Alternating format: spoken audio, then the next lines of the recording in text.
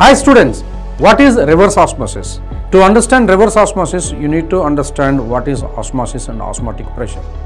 When two different solutions are separated by a semi-permeable membrane, solvent passes through from low concentration to high concentration. This process is called as normal osmosis process. So during that, to resist this inflow of the solvent, the pressure exerted to oppose this from the high concentration side is called as osmotic pressure. Now what exactly happened in the reverse osmosis? If external pressure is applied from the high concentration side, the solvents start moving from high concentration side to low concentration side. So this process is called reverse osmosis, and the condition for reverse osmosis, pressure external supposed to be greater than the osmotic pressure.